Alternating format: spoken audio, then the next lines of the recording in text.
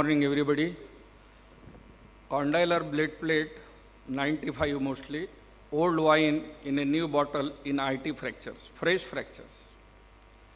Unstable trochanteric fracture, A23 and A3, reverse oblique. The current evidence, IM nail advantages, close technique, load sharing. These advantages, however, may be compromised in lack of control over the multi-pronged fracture with porotic head. Close reduction and fixation is not always possible. Often difficult to maintain valgus position reduction. Nail insertion can potentially lead to fracture provocation and loss of reduction because of mismatch. Complication average 22%. Since 1932 extramedullary implants and 1992 IM nails, technique and implants continued to be modified, making the older literature less relevant to current practice. Modification in implants but no solution. Evidence controversial.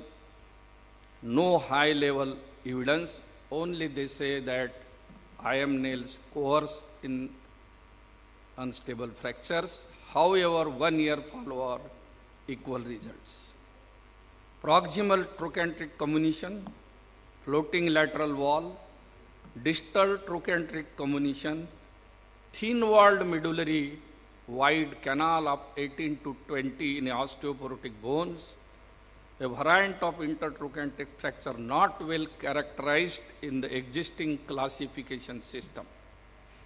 Lateral wall menace, no lateral wall buttressing, inadequate 3-point fixation, and recipe for failure as you can see here. 75-year female, chronic asthmatic, daily on inhalation, intermittent oral steroids, thin-walled medullary canal, and comminuted trochanteric fracture. In such fracture, nothing works. And you can see there are comminution and coronal slips. 15 years old literature, no recent article on this condylar blade plate in a comminuted intertrochanteric fracture after 2005. This is the fracture treated by a condylar blade plate, and this is the person who convinced me to believe that condylar blade plate works. Perfect anatomical restoration and fixation.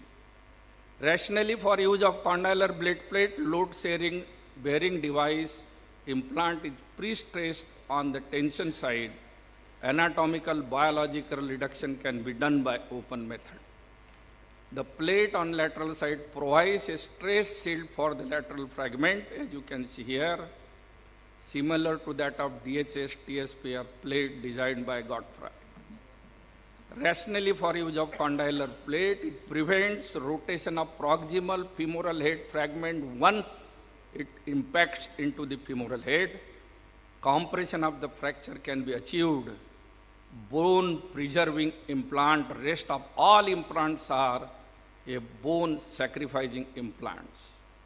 Technically demanding procedure, I believe, and proper placement of this plate is most important.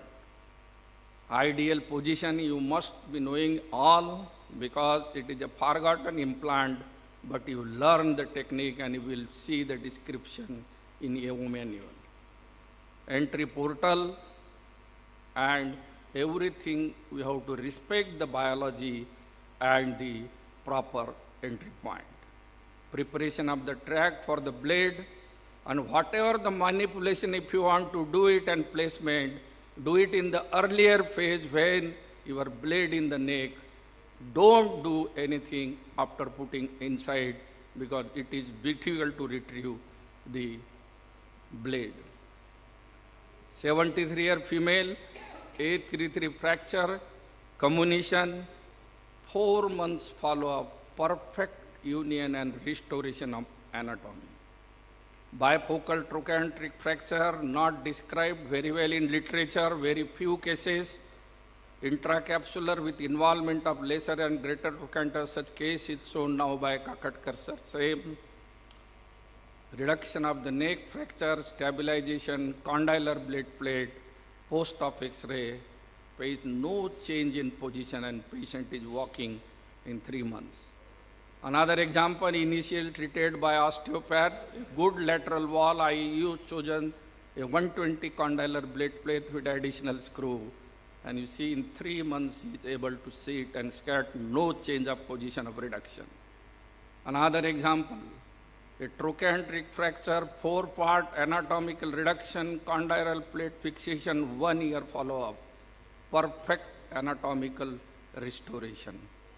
Very recent, thin-walled, 40-year male on chemotherapy, no change in reduction, united in 4 months and resumed duty as driver. 80-year gross osteoporosis, thin-walled, more than 20 mm diameter of the femoral canal.